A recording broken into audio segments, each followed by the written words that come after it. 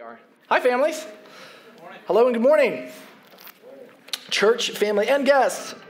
For those of you who might be streaming at home or who are new to the well, like Tyler said, my name is Sean Kelly, and I'm your new-ish family ministry leader, which means I have the distinct privilege of partnering with you in the discipleship of children, birth through high school. Watch out. Which, as you know, is a lot of work because the Lord has graciously given us lots and lots of children and students, so praise his name. And now serving you guys as a church, and apart from being a husband and father, is one of the greatest joys of my life. I have taken this sermon from 35 down to 20 minutes, so we have a lot to go through today. But I just wanted to say we are in the middle of a series about gospel community called Life Together. Note the color today. Whoa, we're a family. It's colorful. It's diverse. I like that. Good ad. And that's what we believe gospel community here at the Well is, just doing life together around the gospel. So because Jesus, the Son of God, lived a perfect life that we've all failed to live, and he died the death on the cross that we've all deserved to die, and because he has been raised again to live forever with God, we can live too, both now and forever. And the good news is we don't have to do it alone. 2 weeks ago, Tyler talked about the design of community, how it was never God's plan to create or save a person, but a people made in his image. And then last week, Logan walked us through just some of the benefits of community, that because of Christ, we too can be loved, can be challenged, partnered with, accepted by one another. That was out of order, if you're a note taker. Now, I know this morning my hope is going to be that we would believe first, and then from that belief live into the reality of community. And so the reality of community. And now I know that there are lots of realities, so maybe I should say a reality of community, but that would just drive me nuts that didn't say the 3 times. So this is the reality of community. No. Now, I know that word is just kind of nebulous. Like, what does it mean, reality? Or the realities we see in Scripture that are true now and not true fully. Like the reality, perhaps, that we are declared righteous by God, that we have right standing with him. But we're not yet wholly righteous in our words and thoughts and motivations and deeds yet. We're still a work in progress. We still sin. Or the reality that the kingdom of God has already come. That there is nothing that Christ doesn't fully reign and rule over right now, but has not yet been completed or consummated in full, right? Christ has not yet returned. Sin and death and Satan, while defeated, are here remaining. And here's a more personal example for me. I think you guys are going to like this because it comes with a confession. This is my new identity right now. Yeah, that's right. I can say it. I'm an Oklahoman, and I apologize, Texas family, if you're listening. No, I am proud to be here, to be an Oklahoman, but I don't act in function like I've been an Oklahoman my whole life, because I haven't. I've been in the Dallas-Fort Worth Metroplex. Well, it's not a totally different world. I'm confused because the street names are different. So, over and over again, the Scriptures call us to remember certain realities about who God is and about who we are in Christ, because they're true of us right now. They weren't always true of us. The dissonance today can be confusing, and we can take things for granted or just be forgetful. But as Martin Lloyd-Jones writes in his book, God's Ultimate Purpose, which, dope name for a book, our greatest need is to become who we already are in Christ. Our greatest need is to become who we already are in Christ. So a spiritual reality this morning of who we already are as a community is that we are a family. Main point of today, no duh, we are a family. We're not just friends or acquaintances or individual people who live in the same city or go to the same church, because the church is not just a building, as we like to say. Well, kids, the church is God's family.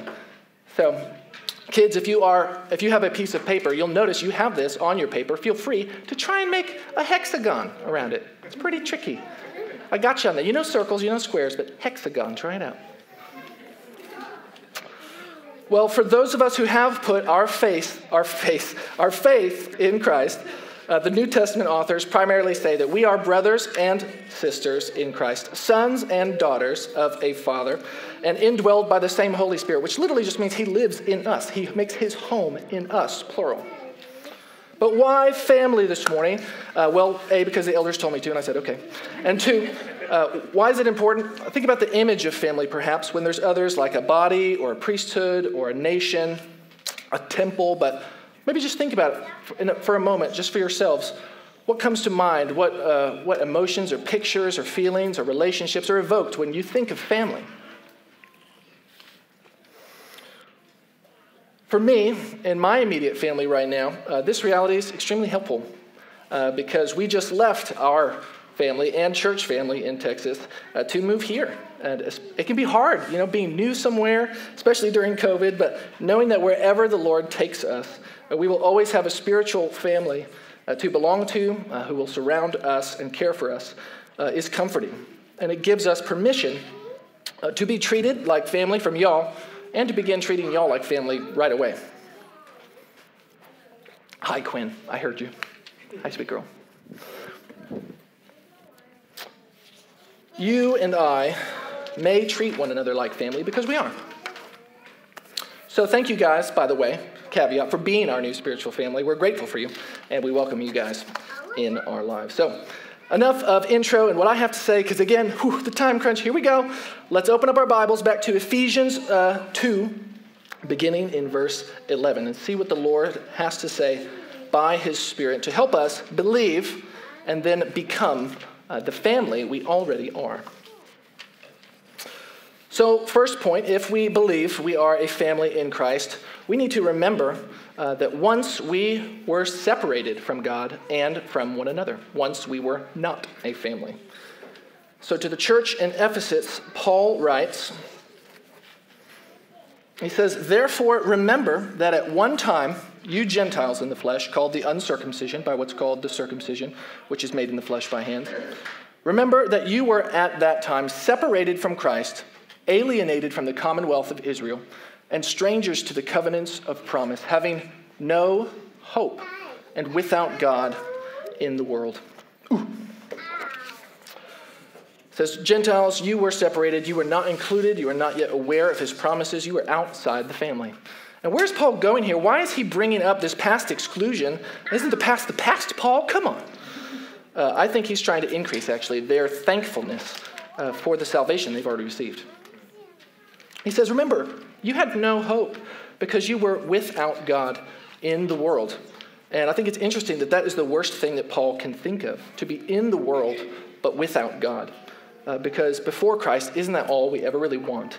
Isn't that the separation we deserve for our sin? Paul says that at that time you were separated from Christ, and he adds, separated from one another. Look back at me in verse 11 at that name that the Gentiles in that day were called by the Jews. And I think Paul brings this up to remind them of the enmity and the distance they once shared with each other. Those called the circumcision, that is the Jews, called the Gentiles the uncircumcision. And since it's Family Worship Sunday, I'm going to leave some of those details for you guys to discuss in the car or at home. You're welcome. But in those days, the uncircumcision was derogatory and stemmed from a total racial and superiority complex that God's people had. It was how they, who were supposed to bring a blessing to all nations, called those lesser nations the not chosen, the not special, the not saved. Man. And I think it's just evil when we look inside and can be aware that we who receive the free gift of God's compassion and mercy in Christ can then look at other people in our same previous state of spiritual need and then begin to feel or act superior. Like we did, or worse, that we are something that added to our salvation. But see Paul's briefly and similarly frustrated / dismissive comment with, it's just made in the flesh by hands, instead of their circumcision being made in the heart by God. I think he's showing us this, brothers and sisters, because it's going to be really hard to see and treat one another as family if we are either more content with old, visible, earthly things that we used to worship before Christ, or if we currently exalt or elevate or prioritize ourselves above one another. I think that can be a real stumbling block to our family ethos today. So, if we are a family in Christ and we believe that we were once separated from God and one another, a way that we can now, through the Spirit's help, become the family that we are is to repent of any remaining superiority and to embrace humility and thankfulness together. So obviously, entrance into this family requires humility, when by grace we can acknowledge that we have elevated ourselves above God, and when we repent of our sins, we submit to God and cling to Christ.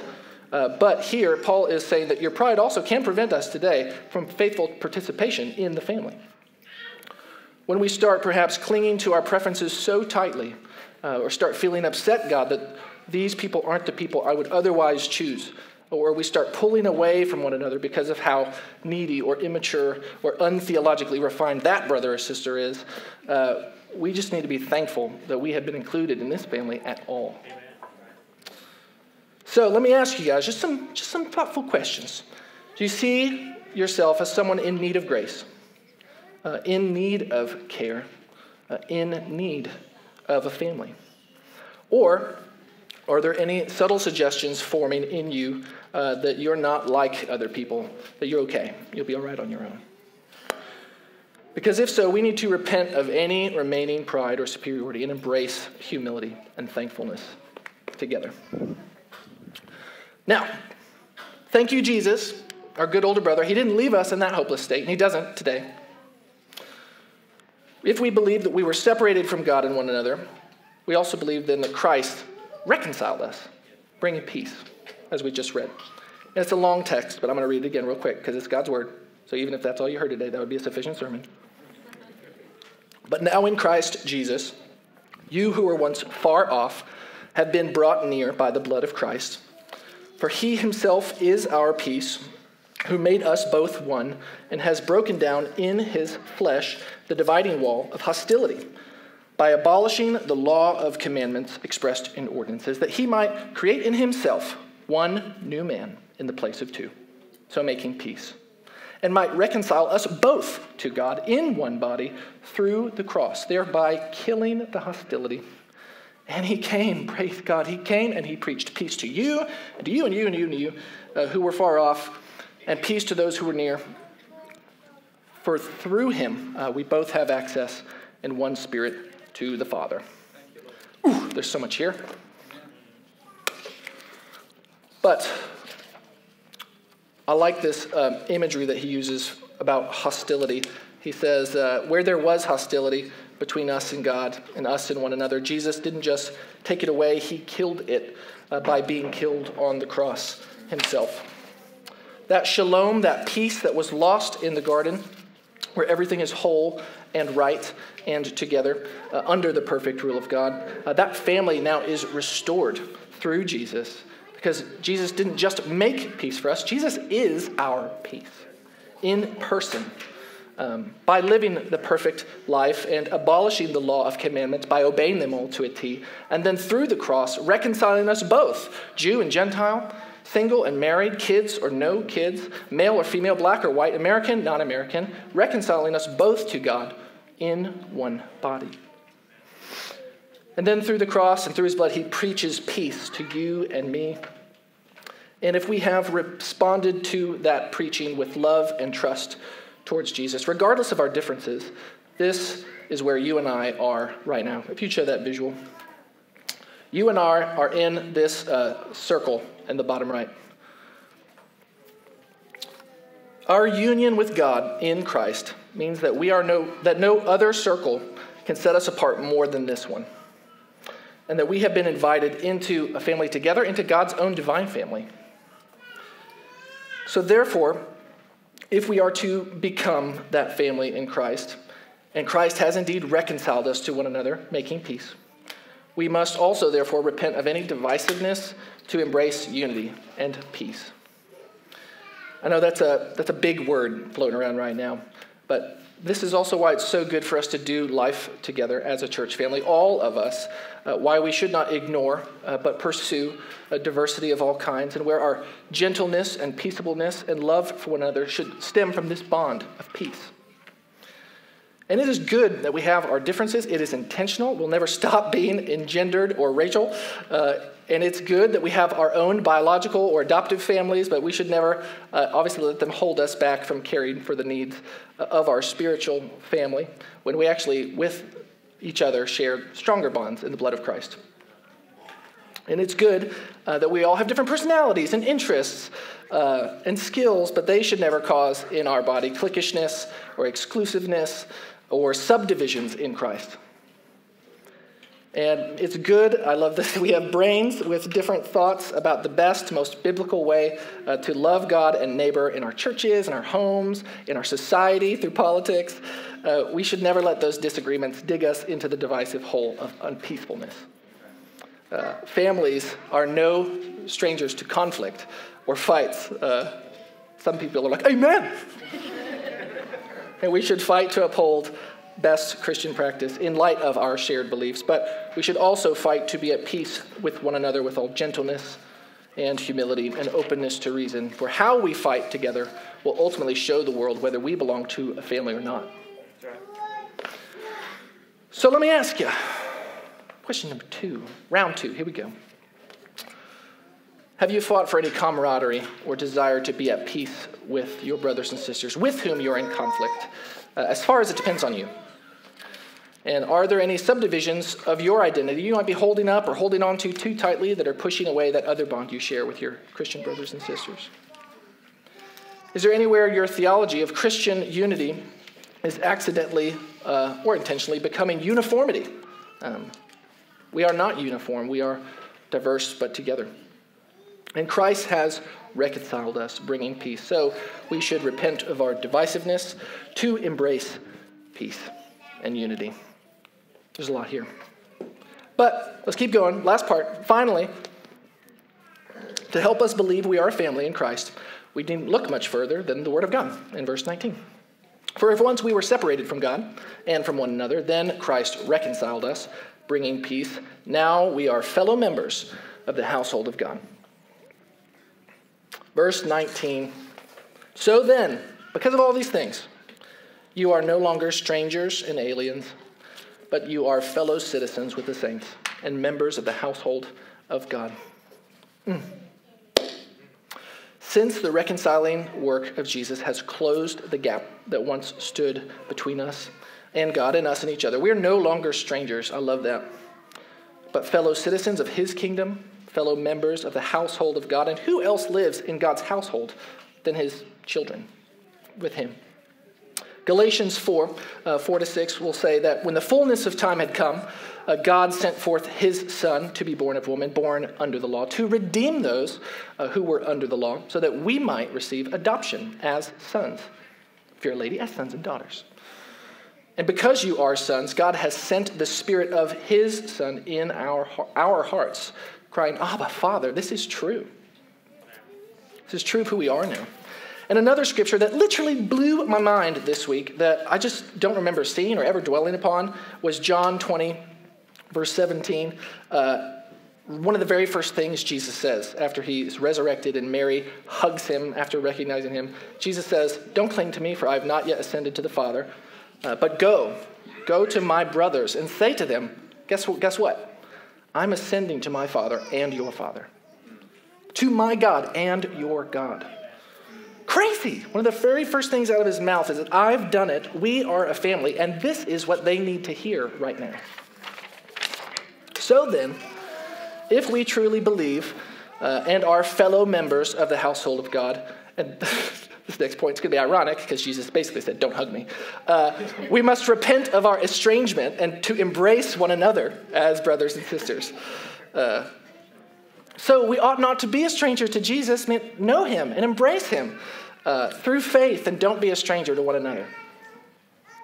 Embracing one another will look like welcoming one another, expecting one another, and loving one another in everyday life. And next week's sermon is going to be on love, the main response of our unity together. But just let me ask you real quick, How available are you guys for each other in your church family? How often do you see each other, know each other, like family? Do you invite your church family to pray with you when things are difficult or to counsel you when things are complex? Do you eat around the table and just have fun together? I like board games. Sometimes they go really late. It was really fun. And if one of your brothers or sisters was about to do something really foolish, would you feel that sense of shared responsibility to talk with that brother or sister? Because last week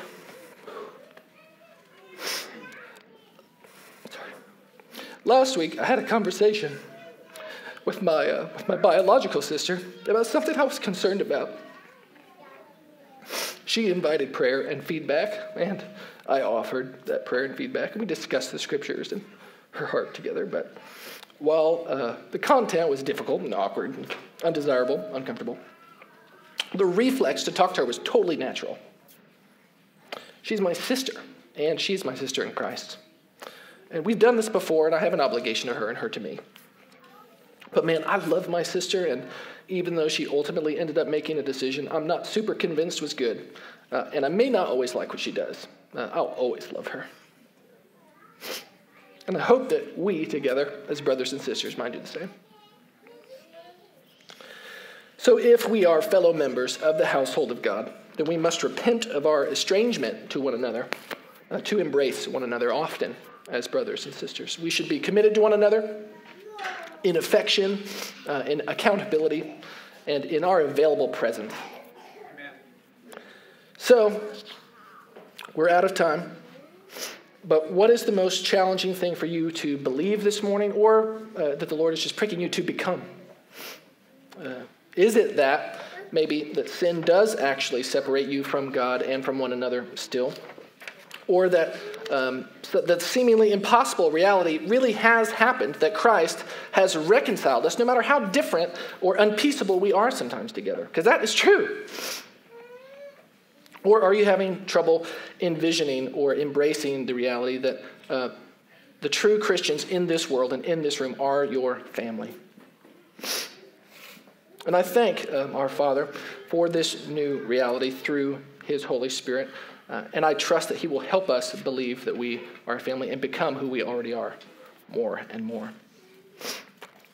Well, church, even though I'm still getting to know you, just wanted to say that I love you. And I'm committed to serving you guys here.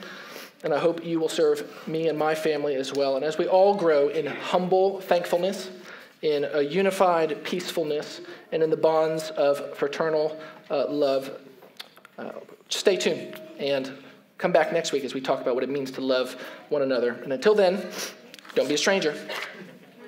Let's pray.